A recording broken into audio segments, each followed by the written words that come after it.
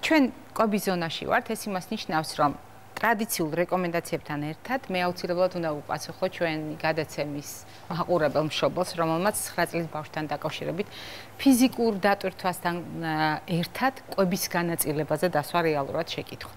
მე თუნებას დამთავრდ, დავიწყებ სწორედ ამ კითხვით. პირველი რაც მე მინდა გითხრათ არის ის, რომ ფიზიკური დატვირთვის შემთხვევაში ჩვენ უნდა გავითვალისწინოთ არა მარტო ის, რას მივცემთ ბავშვს კვების დატვირთვის შემდეგ, არამედ როგორ მოვამზადეთ ბავშვი დატვირთვისთვის. რაც ძალიან საგულისხმოა, დაძინებამდე 2 საათით ადრე ფიზიკური დატვირთვა უნდა იყოს დამთავრებული. განსაკუთრებით ინტენსიური დატვირთვების შემთხვევაში კიდევ უფრო მეტი უნდა იყოს ინტერვალი, იმიტომ რომ ფიზიკური დატვირთვა ადამიანის თავის ტვინს აფხიზლებს, ხომ ასეა, გაბატონო თამარ.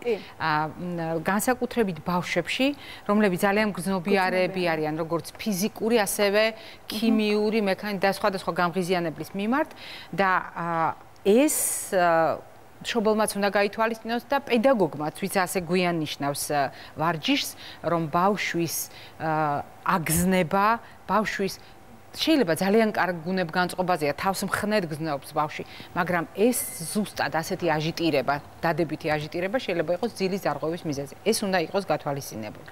მეორე საკითხი არის ის, რომ მზადებისთვის კვებას გულისხმობს 2 კომპონენტი, უბრალოდ აი ასეთი ტიპის კვება გულისხმობს 2 კომპონენტს. ერთი ცითხის ბალანსის შევსება და მეორე სხვა საკვები ნივთიერებების. სხვა საკვები, იმიტომ რომ წყალით საკვები ნივთიერებების რისკში გადის დღეს. თუ ჩვენ ვლაპარაკობთ წყალზე, წყალი უნდა იყოს მიღებული ზომიერად, ხაზგასმით ვამბობ ვარჯიშამდე, ვარჯიშის დროს და ვარჯიშის შემდეგაც. მაგრამ თუ ჩვენ გვაქვს რისკი იმისა, რომ ბავშვმა შეიძლება ვერი ვახშმოს გვიან, მსუყეთ, უნდა გავითვალისწინოთ ვარჯიშის დროს ხილის წვენის როლი.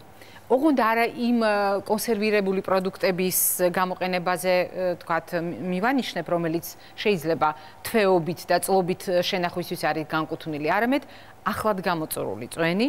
ეს ძალიან მნიშვნელოვანია, როგორც ხილის, ასევე ბოსტნეულის ნარევის სახით. ეს შეიძლება იყოს ეგრეთ წოდებული სმუზი, ანუ რითი განსხვავდება წვენი და სმუზი. წვენი არის პროდუქტი დამუშავებული, მოცილებული მთლიანად რბილობით და მხოლოდ ხევადი მასა, სმუზი ეს არის მექანიკურად უკიდურესად დაქუცმაცებული პროდუქტი, ეს შეიძლება იყოს ხილის და ბოსტნეულის, სადაც არ არის რბილობი მოცილებული და რბილობი წვენთან ერთად არის, ანუ ერთი მთლიანი მასა.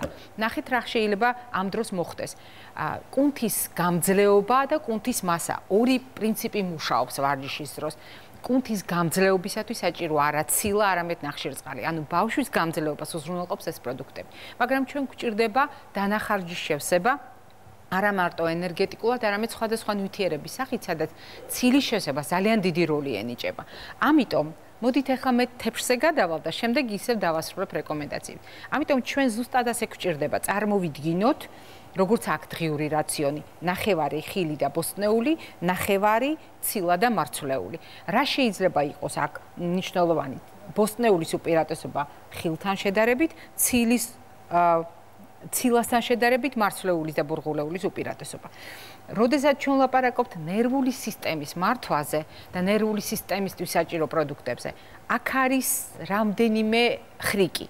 ერთი ეს არის აუცილებელი ნივთიერებები, რომელიც, როგორც გითხარით, ცილოვანი კომპონენტებია და ამ შემთხვევაში რძის ნაწარმი ბავშვებისათვის ყველა შემთხვევაში განიხილება ეტალონურზე ცილად, როგორც ყველასათვის, მაგრამ ბავშვებისთვის განსაკუთრებით, იმიტომ რომ ადვილად შეთვისებადია.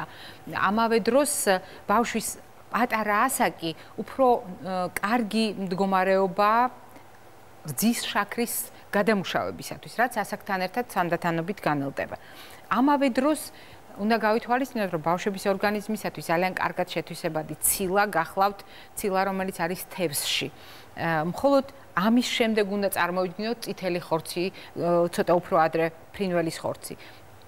რატომ თქვი, სწორედ ამ კომპონენტებზე განსაკუთრებული მინიშნება, რატომ გავაკეთე? იმიტომ რომ აი იმ ბავშვის კვებაში, რომელმაც გვიანი ვარჯიშა და უჭმელი არ გვინდა რომ შეერი დაწვეს და დაიძინოს, ვარჯიშიდან, როდესაც გამოვიყვანეთ, სადღაც საათნახევრის განმავლობაში შეიძლება რომ ამ ბავშვმა, სხვათა შორის თუ ბავშვს წონის დეფიციტი აქვს, ეს პირველი საათის განმავლობაში შეიძლება იყოს, იმიტომ რომ არსებობს მეტაბოლური ფანჯარა ვარჯიშიდან 1 საათის განმავლობაში. გამოვიყენოთ ისეთი პროდუქტი, როგორიც არის მაწონი. მაწონი არის ფუძე და ასეთ შემთხვევაში ნახეთ რა შეიძლება იყოს. ბავშვის ნერვული სისტემის დასამშვიდებლად პიტნა, რომელიც შეიცავს მენთოლს და არა მარტო მენთოლს, უამრავ ქიმიურ ფიტოქემიკალს ქვია ამას, ანუ ნივთიერებები, რომლებიც ძალიან მნიშვნელოვანია რეალურად ბავშვის ნერვული სისტემის ჯანმრთელობისათვის. ეს შეიძლება იყოს მასში ჩაკეპილი, ანუ მაწონში ჩაკეპილი პიტნა, მაწონთან ერთად ცოტა სალათის ფოთოლი და კიტრი. რატომ არის ეს ასე მნიშვნელოვანი? ერთი მხრივ სითხის დანაკარგს ავსებს წყლის დიდი მასის გარეშე და წყლის დიდი მასით დატვირთვა ნატრიუმს ანელებს და ეს კიდევ უფრო ცუდია უჯრედებისათვის, განსაკუთრებით თავის ტვინისათვის. როდესაც ჩვენ ვლაპარაკობთ მწვანე სალათის ფოთოლზე, მასში არის ლაქტუცინი, რომელიც ასევე ნერვულ სისტემას ამშვიდებს და ნახეთ როგორი კომბინაცია გამოვა. გამოვა კომბინაცია, რომელშიც არის სითხეც, ანუ წყალი და აი ამ პროდუქტებში პრაქტიკულად 100%-ამდეა კიტრში, მწვანილში, ისპანახში, სხვათა შორის, მაწონი, რომელიც ცილოვან შევსებასაც აძლევს და თქვენ წარმოიდგინეთ ნახშირწყლოვან შევსებას იღებს ბოსტნეულიდან, რომელიც ნელ-ნელა შეითვისება, არა უცებ და ორგანიზმს ექნება მისი გაანალიზების საშუალება 2-3 საათის განმავლობაში და ამავე დროს შეიძლება გამოიყენოთ სხვა კომბინაციაც, როდესაც მაგალითად კენკრას ჩაამატებს, ასეთ შემთხვევაში ზუსტად იმდენივე კურდღელს დაიჭერთ, როგორც ბოსტნეულთან კომბინაციაში. კიდევ რა შეიძლება გამოიყენოს ასეთ დროს მშობელმა? მშობელმა შეიძლება გამოიყენოს მაგალითად თევზის პატარა ნაჭერი, მცირე რაოდენობით სალათის ფოთოლთან ერთად. ეს ძალიან კარგი კომბინაცია. ეს შეიძლება იყოს ლიმონის წვენით დამუშავებული და შეიძლება ლიმონი აითქვიფოს ცოტა ზეითუნის ზეთთან და თაფლთან ერთად. ასეთ შემთხვევაში თაფლის დამამშვიდებელი ეფექტი, ძილის წინა ეფექტი ძალიან კარგია. ან იგივე პროდუქტები, მაგალითად ცოტა შვია ჩამბალი მაწონში, ანუ ის შრატი, რომელიც არის მაწონში, მისცემს შვია საშუალებას გაფუვდეს. მე ხა გზადაგზად თქვენთან ერთად ვფიქრობ. ეს რეცეპტები დღეისთვის არ იყო გათვალისწინებული, მაგრამ არ აქვს ამას მნიშვნელობა. გზაში, როდესაც მოდიხართ ვარჯიშიდან, მიეცით ბავშვს საშუალება, ოღონდ ჭუჭყიანი ხელებით არა, რომ ვაშლი მიირთვას. თქვენ თვითონ შეიძლება შეფუთული ასე ხელსაყრელში მისცეთ საშუალება რომ მიირთვას და მე დავუბრუნდები კიდევ ერთ რეკომენდაციას, რომელიც დღეს აუცილებლად მინდოდა მეთქვა. არის მნიშვნელოვანი წყარო ბეჭდგუფის ვიტამინების პარკოსნები. ბავშვების ნაწილს უყვარს ძალიან ლობიო მაგალითად, ბავშვების ნაწილს საერთოდ არ უყვარს. აუცილებლად დააკვირდით, რატომ არ უყვარს თქვენს პატარას.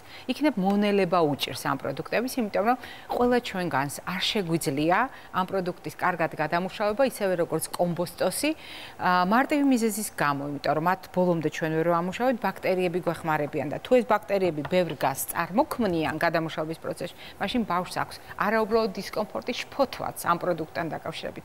ამიტომ დიახ, ჩვენ გვჭირდება აქედან ბეჭდგუფის ვიტამინები, მაგრამ არ გვჭირდება შფოთვა. შესაბამისად, მშობლებს ვურჩევთ ლობიო აუცილებლად მოამზადონ პიტნასთან, დაფნის ფოთოლთან ერთად, კამასთან ერთად და აუცილებლად გარნიერად გამოიყენონ სალათის ფოთოლი, ბოსტნეული, სტაფილო, რატომ? აი ეს კომბინაცია ყველა იმ ცუდი შედეგის განეიტრალებას ემსახურება, რაც მე უკვე მოგახსენეთ და ძალიან მნიშვნელოვანია ალბათ ამის გათვალისწინება. მე სიამოვნებით კიდევ გავაგრძელებდი, მაყურებელს გზადაგზა აუცილებლად კიდევ უპასუხებ, თუ თქვენ ყურადღებით მოგვისმენთ, ბავშვებთან დაკავშირებულ კვებაში ყოველთვის გავითვალისწინებ ხოლმე იმ მშობელთა ინტერესს, ვისაც აქვს ეს ფიზიკურ დატვირთვასთან კავშირი.